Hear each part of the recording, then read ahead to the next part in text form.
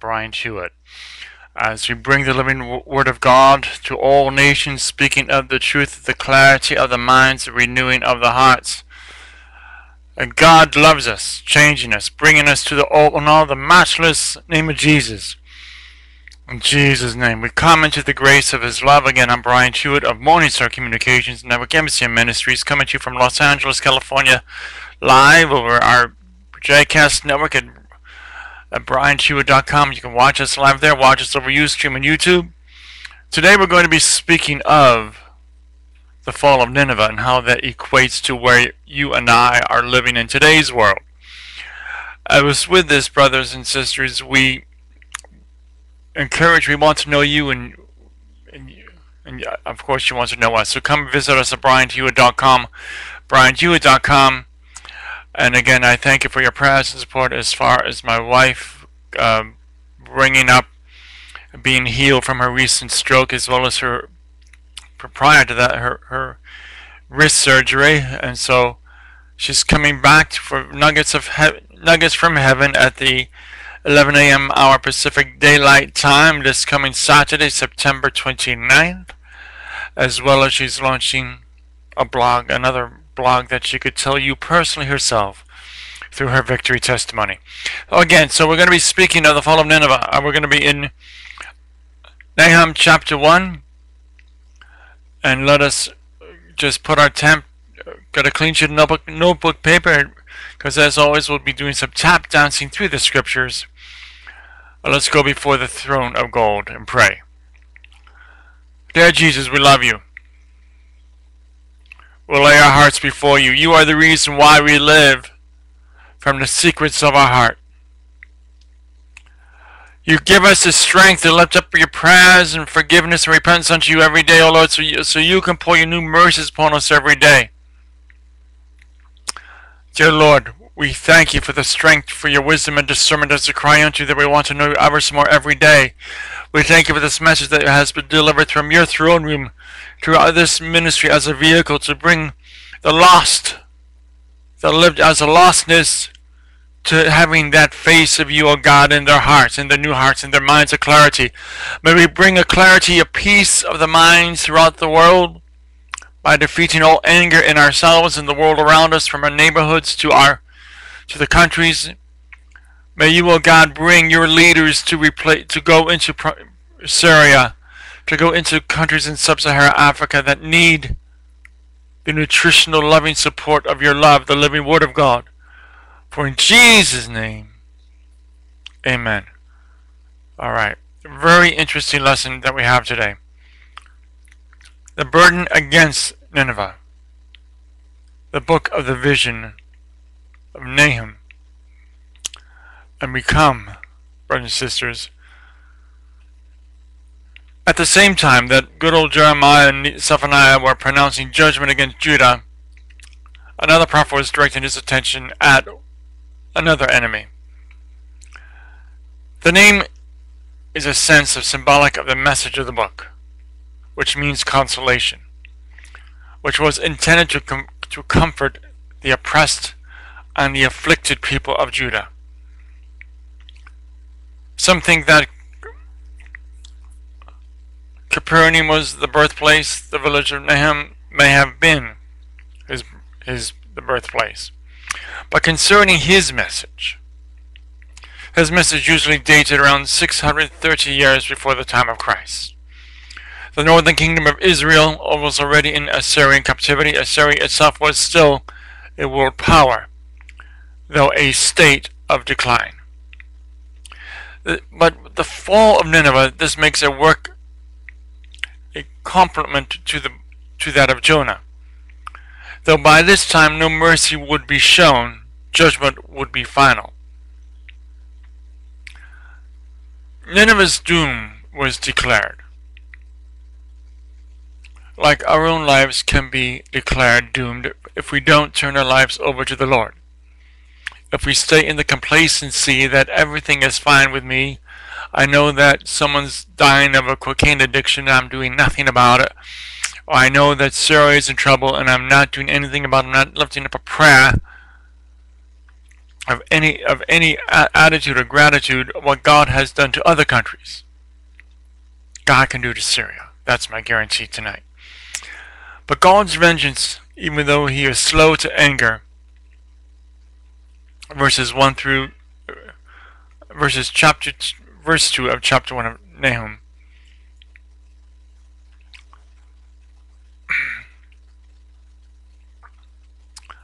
God is a jealous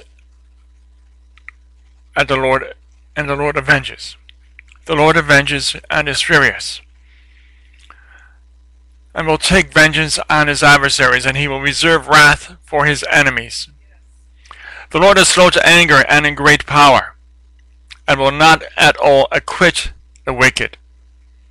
The Lord has His way in the whirlwind and in the storm, and the clouds are the dust of His feet. The clouds are the dust of His feet. God's wrath on His enemies, especially to those who think they can defeat God, to think they can mesmerize the world because they have this power of the Antichrist. You, as a child of God, have more power than 10,000 Antichrists if they walked into your house today. All you have to do is say Jesus, and they flee. Jesus, and they turn into their own convulsions. Jesus gives you the power of love. We sing of the oracles of prophecy of the Lord Jesus Christ.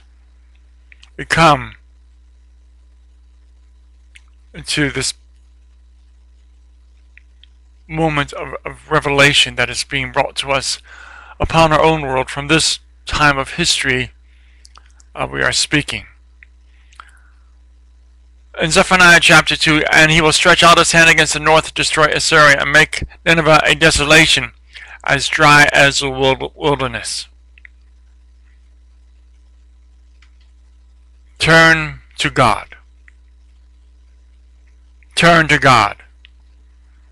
The fierceness of His anger described. The Lord is slow to anger and great in power, and will not at all acquit the wicked. The Lord has His way in the whirlwind and in the storm, and the clouds are the dust of His feet. He rebukes the sea and makes it dry. How many of us can do that? And dries up the rivers. Bashan and Carmel wither, and the flower of Lebanon wilts. The mountains quake before Him, and the hills melt, and the earth heaves at His presence. Yes, the world and all who dwell in it. Who can stand before His indignation? And who can endure the fierceness of His anger? His fury is poured out like fire, and the rocks are thrown down by Him. In Jesus' name. We come into the time of the love of Jesus Christ. There shall be good tidings in Judah. She can keep her feast. Nineveh's destruction has been commanded by the Lord. But the siege and the capture of the city, furious preparation for the battle is described. Resistance is futile. Captivity has been decreed.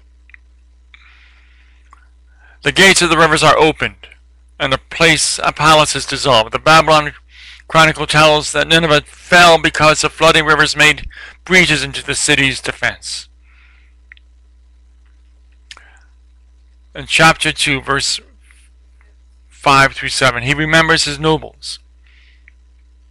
They stumble in their walk. They make haste to her walls, and the defense is prepared. The gates of the rivers are open, and the palace is dissolved. It is decreed, she shall be led away captive. She shall be brought up. Does this ring any bells, brethren? And she shall be brought up, and her maidens shall lead her, as with the voice of doves beating their breast. We can have more for the world. We can have more to the world. we can give more to the world by giving ourselves as peaceful messengers of the Lord Jesus Christ. By bringing the peace of the Lord coming to each and every one of us tonight.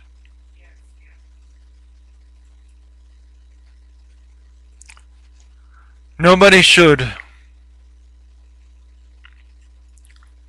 have leadership or be in a position of leadership if you're being strung and led by other powers that be. We need to take a stand. We need to bring all of Satan's wicked lies by exposing them with the sword of the Spirit, which is the living Word of God. I am proud to say that I love the Lord Jesus Christ. I serve Him faithfully. My wife, who just survived a battle of tribulations through health issues, if we are left to help those to bring the lost to the fold of Christ, or we are told either to starve to death or to surrender and bow down to the Antichrist, we will starve to death. Our children know that, and they are with us. My godchildren, who are great musicians in the music industry, they know that, and they support us. But with such elegance that we do strive for in the ways of man, in the ways of the world, there is nothing wrong in having prosperity, because where God has a plan, He has prosperity. Yet, we have a responsibility that the fall of Nineveh does not end up being the fall of our own communities. That is where the power of the Lord comes in. The sack of the city, her inhabitants flee, the city is plundered. In chapter 2, verse 8 through 10. Though Nineveh of old was like a pool of water, now they flee away. Halt, halt! They cry, but no one turns back. Take spoil of silver, take spoil of gold. There is no end of treasure. A wealth of every desirable prize. She is empty, desolate.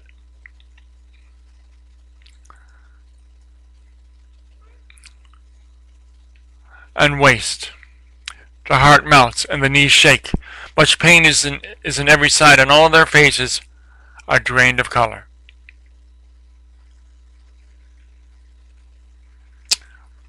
Many people say to me, at least quite a few times every week, if there is a God, why is such turmoil happening? We need to bring the conclusion of the matter to the fold. Come to Jesus. Turn to God. Get into the life of praying ceaselessly.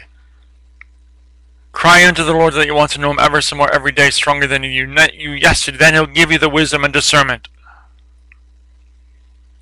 We are all sinful. I am, my wife, our children, born into this world through sin. Thank you, Adam. Thank you, Eve. But we come into this fold of the truth, knowing that we can defeat the curse of the law, which is poverty, sickness, and death. Doesn't mean that we're going to be billionaires overnight, but we can have the power to make this change right now.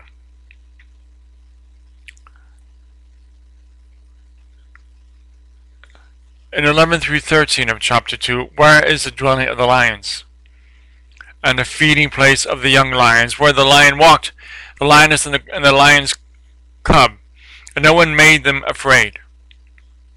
The lion tore in pieces enough for his cubs, killed for his lioness, filled his caves with prey. Because of her sins, Nineveh's doom deserved. Her woe will be due to her sins. The Lord will uncover her shame and make her a spectacle.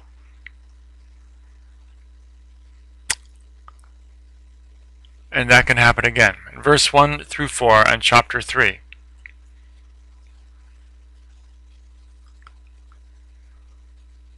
Woe to the bloody city, it is full of the lies and robbery, its victims never departs.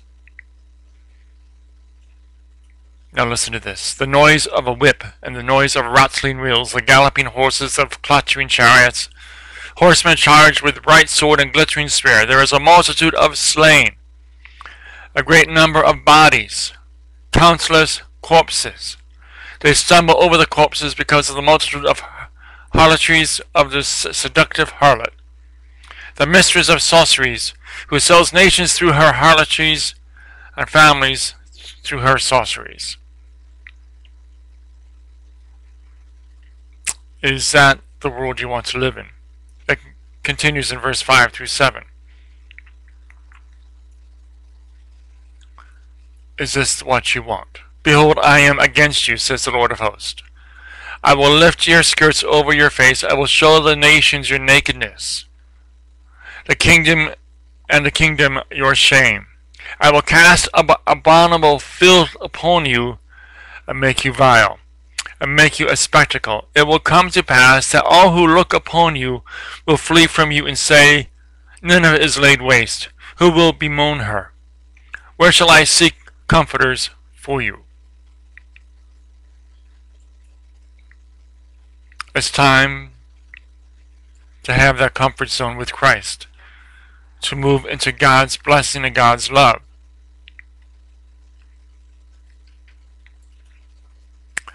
We come into the realities of knowing from every finish line, from every middle ground that we must walk through and survive and breathe through. There has to be a starting gate. There has to be a starting point, a point of contact to begin with. This is your point of contact right now. My point of contact started decades ago when I chose the way of the absolute truth. And in a different part of the country, some years much later, my wife returned herself over to the Lord. Though we were about 4,000 miles apart, roughly, let's say, that was our first handshake to each other when we turned our lives over to the Lord. And yes, in our spirits, God told us that we would meet. Didn't know that I would end up in California. Didn't know that we would have spouses before each other and children. But we're here, declaring the love of the Lord, declaring each and every one of you. Romans 10:13, for whosoever shall call upon the name of the Lord shall be saved. Whosoever shall call upon the name of the Lord shall be saved. Dear God, give us the strength to come forward. We no longer can afford to take time and say, time out, God, I need time to think. No, because Nineveh could be you tomorrow, could be you tonight. Look what happened to Jericho. Jericho had, 40 plus years to repent. Pride got in its way. Pride can be a cancer that makes you and chokes you and swallows you up and even makes you forget your name. Trust me, I've been there myself. I've been there myself, and I've been back east when I was getting my feet wet in ministry. 40 below 0 degree weather. I want to bring a man 20 or 30 years older than me into a shelter. Totally emptied out. Satan had them out of the kibachis, and he said to me, he knew what he was doing. There's no room for pride. There's no one-man army in God's army. Repeat this after me, please. Dear God, I am a sinner and I need your forgiveness. I believe that Jesus Christ died in my place, paying the penalty for my sins. I am willing right now to turn from my sin and accept Jesus Christ as my personal Lord and Savior. I commit myself to you and ask you to send the Holy Spirit into my life. Fill me and take control. To make me the kind of person you have always wanted me to be. That's my wife praising him in the background. I am your lifting your name up to the heavens. Most important, right before the throne of God, the angels of heaven are singing your name before the throne of God. In Jesus' name. What a great way to wake up in the AM hours overseas in Europe, Asia, Africa, India, Pacific Rim. Great way to get the evening going here in North America, South America, Central America, Mexico, Canada. We love you. We love you and need you. The importance of prayer keeps you from having your own destructive self turned into Nineveh. The importance of prayer is like getting that invitation to a great social.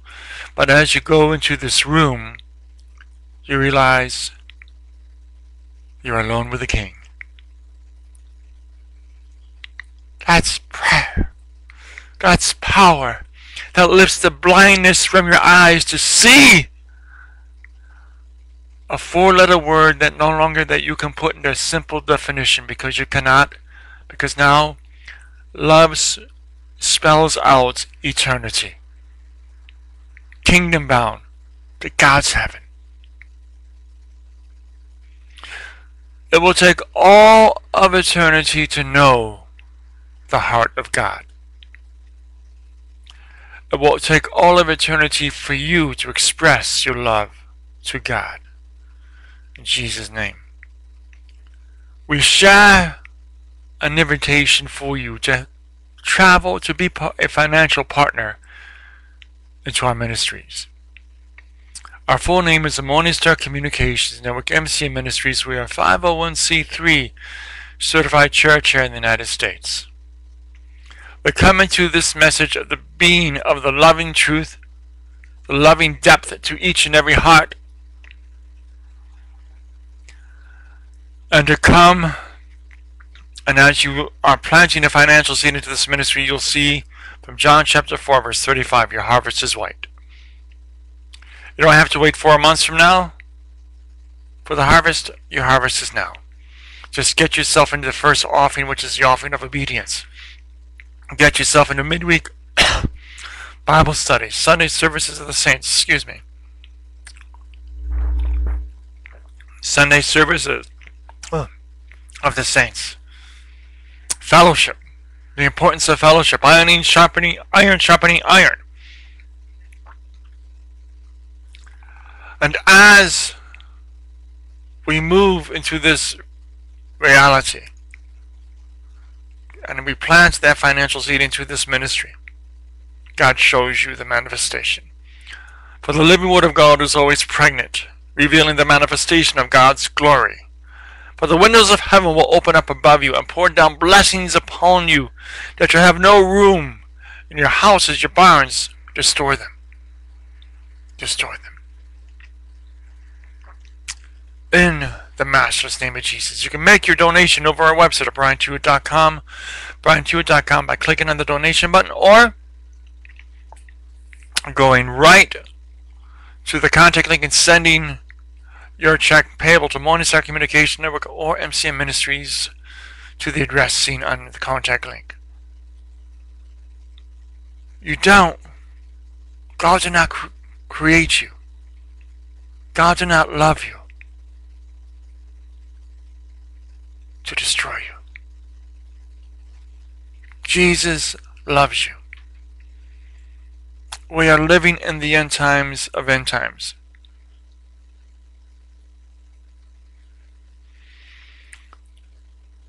We come into who despite her strength,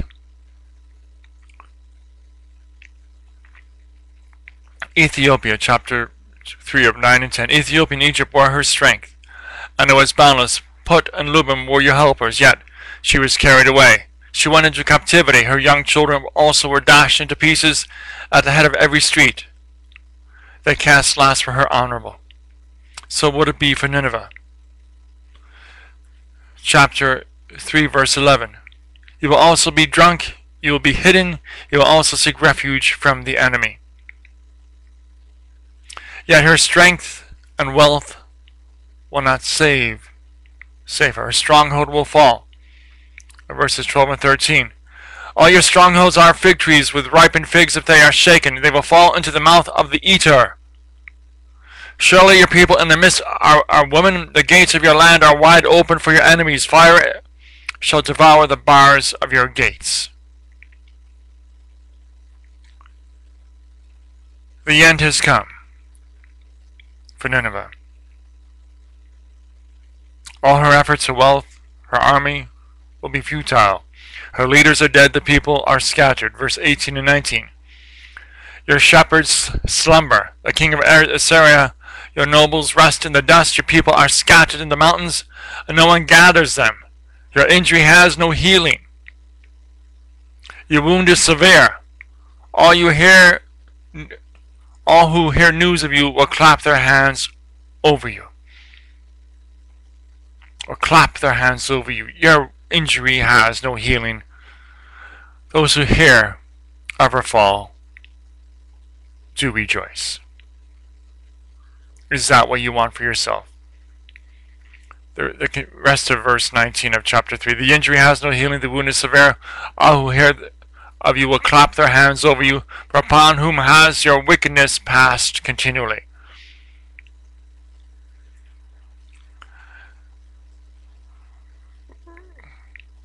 Romans 11:22. Therefore consider the goodness and severity of God. On those who fell, severity, but toward you goodness. If you continue in his goodness, otherwise you will be cut off. Very simple as that. Continue in God's goodness, God's greatness. Be 100% obedient to God.